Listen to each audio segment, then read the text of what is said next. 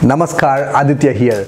Today I'm going to answer 10 most common questions every new immigrant has when it comes to buying a house in Canada. For example, do I have to buy or rent? How much down payment do I need? Do I need a permanent residency? Those kind of things. While having my Indian ginger chai.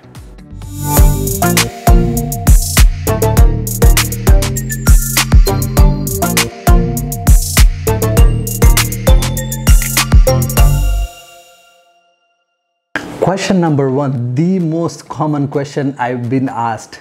You know what? Would you recommend buying a house or renting the house? I have a really solid biased answer. I personally strongly recommend buy a house because when you're renting a house, you're literally taking money from your pocket and throwing out of window because that rent, you're not getting it back ever. It's just gone forever. Whereas when you're buying a house, now the biggest advantages come into place. Now, first of all, you have a physical asset, a home that you own, it's on your name. And on top of that, you're paying down mortgage every month. So which means you're building equity, you're building money under your home. So that of course you cannot pull it right away, but the money is been built, like you're just like saving money on your house. So every month you're putting $500 or $1,000 on the house that goes towards your equity will be saved. And second benefit is on an average every 5 to 10 years the properties appreciate over the time. For example, the house that I'm living in, I got this for $300,000 1.5 years ago, and right now my house value is over $400,000. So I have that $100,000 appreciation. If I would not purchase this house, if I just rented the house, pretty much I'm just paying the rent and the rent is gone nowhere. Of course, you need money to buy the house. That's another thing. If you don't have money to buy a house, see if you can find creative ways. But if you couldn't find any way, of course rent it, because for rent you don't need money for as a down payment. You don't need money for closing cost, all those. There is no upfront cost to live. So of course it's good to rent initially, but always aim to buy a house. Second question, do I need permanent residency to buy a house, or can I just buy it with a work permit? So here's the thing. I got my first property when I'm working, when I'm on work status.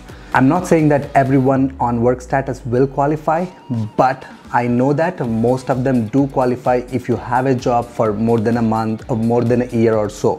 So just make sure you consult a mortgage agent, see if you would qualify to get a mortgage.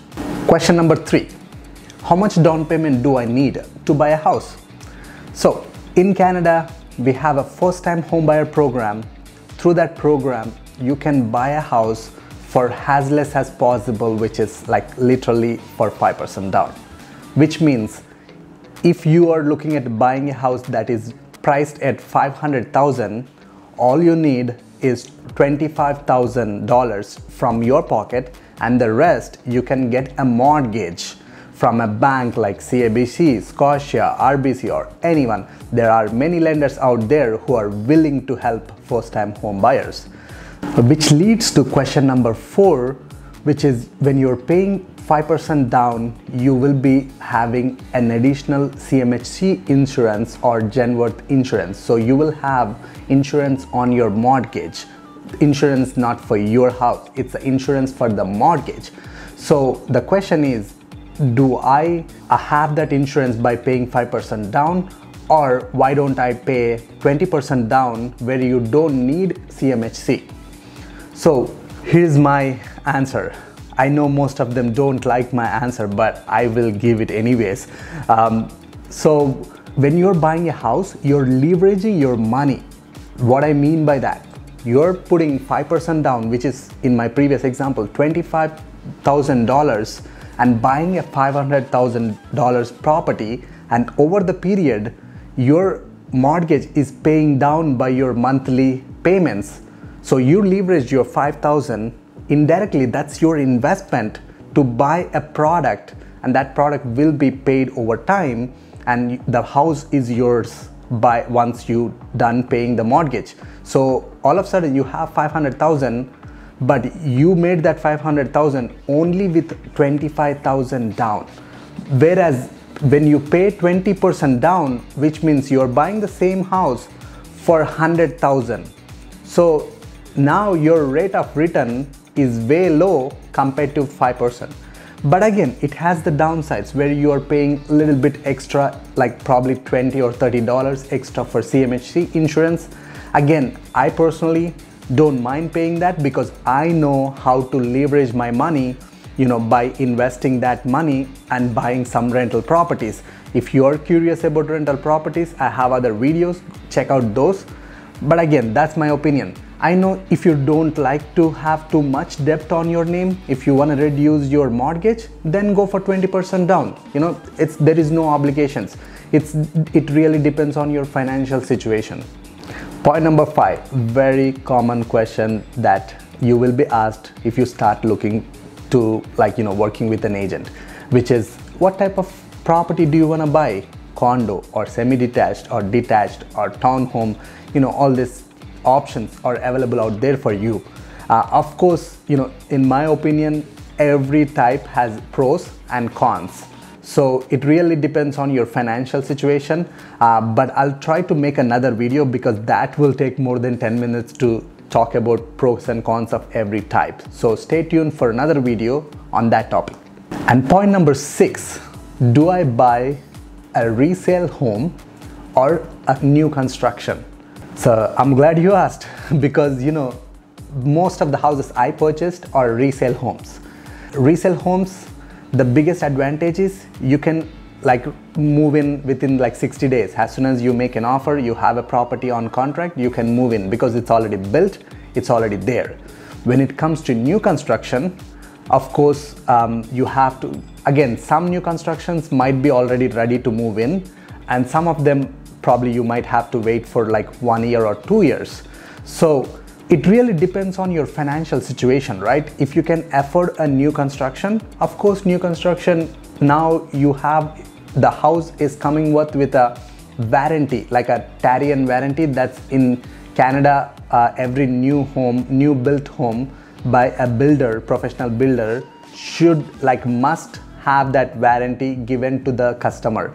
So what does that mean? Basically, you can have a peace of mind by saying that, oh, if there is something comes up, probably that Tarian warranty will cover the wear and tear issues in the first year, I believe first year and second year. Don't quote on me on that. I'm pretty sure at least 1 year. And then major structural things for 7 years. So, and on top of that, you will not have any major expenses furnace breakdown or roof, because most of the things will start breaking down after 15 years. So that means once you buy a new home, you are worry free for next 15 years. Whereas resale home, again, it really depends on if the property is when it was updated. If it's recently updated, everything was updated, then awesome. But generally, resale home values are way, comparatively cheaper than new construction homes. So at the end, it's more your personal preference. If you love to live in a new home, you have time and you have money to put in, then go for a new home. And point number 7, what's the step-by-step process to buy my first home? Because there are so many things involved in the process, right? So I know, again, this is another full content video, but I already made. I'll have a link somewhere here, a full step-by-step details in order for you to go buy a home. Question number 8, where is the best location to buy? I know this is such a interesting question because every location has different prices, and in real estate, the location does matter. But I'm going to give you a really common sense answer. Trust me. First of all, where are you living? Where do you like to see yourself living for long run, right? If you're living in Toronto, if you want to buy a house in Windsor to live, then it doesn't make sense, right? You're working in Toronto, you love to live in Toronto, but why do you want to buy a house in Windsor, which is 4 hours away from? So of course, buy in the area where you're living. Even in those areas, there will be different type of neighborhoods. So here's a simple thing that I learned from beginning days of my investing. Always go for the best location, even if the property needs some work. Go for the best locations, because when you're in the best locations, of course you will be having best schools and best environment for your kids, but at the same time it's also best for your money, because in the best neighborhoods always the appreciation is way more comparative to average neighborhoods or below average neighborhoods. So if you have to compromise on the features of the house, I would strongly recommend don't compromise on the location.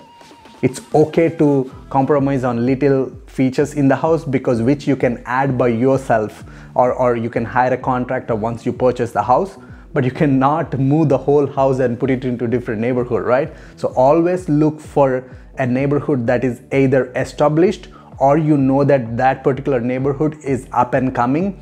Always ask these questions to your realtor, whoever you're working with. Hey, what's the up and coming best neighborhood in this area, or what's the best neighborhood already established, and then choose from there on. And question number 9, what's the best time to buy a home? Is it in winter, summer? Okay, I'm glad you asked, because in winter the supply is low, and at the same time people also number of people looking at the houses also low. And in summer generally the supply is more. There will be more number of houses coming to the market, because summer is the a holidays for kids, so it's easy to move, and the schools generally starts once the summer ends, so the new grade or the semester whatever starts after summer, so moving is a lot easier. So that's the time when there are a lot of people selling, and at the same time there will be a lot of people buying. So I know I put you in a tricky situation where both the times is pretty similar, because there is low supply and low demand, high supply and high demand. So here's my point: for buying a house, never wait. It's my strong recommendation, especially if it's your first home. Look for, make your list of things that you like to feel like a home, all those things, and then find the property that fits your needs. If you find a property, go buy it. Don't wait for timing. Even my favorite investor, all-time investor, he says that it's hard to time the market, Warren Buffett. So I would say the same thing to you guys. Forget about timing. Just make sure you have your criteria list.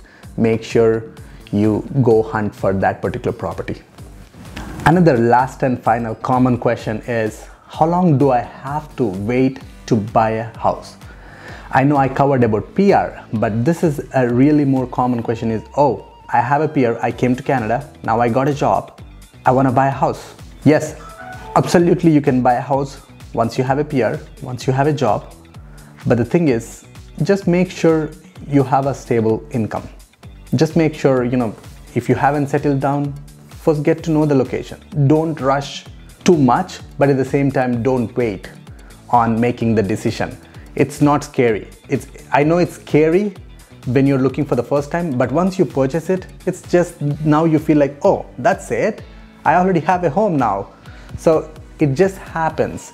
So my suggestion is, yes, wait for a few months and make sure you understand few things in the country, because you're totally new. But once you knew the stuff and once you qualify for the mortgage, then go start hunting for the property and become a homeowner, because that's the best feeling in the world, to have a own home on your name. So these are all the common questions that I came up with by looking online, and also my personal questions I had when I was looking for.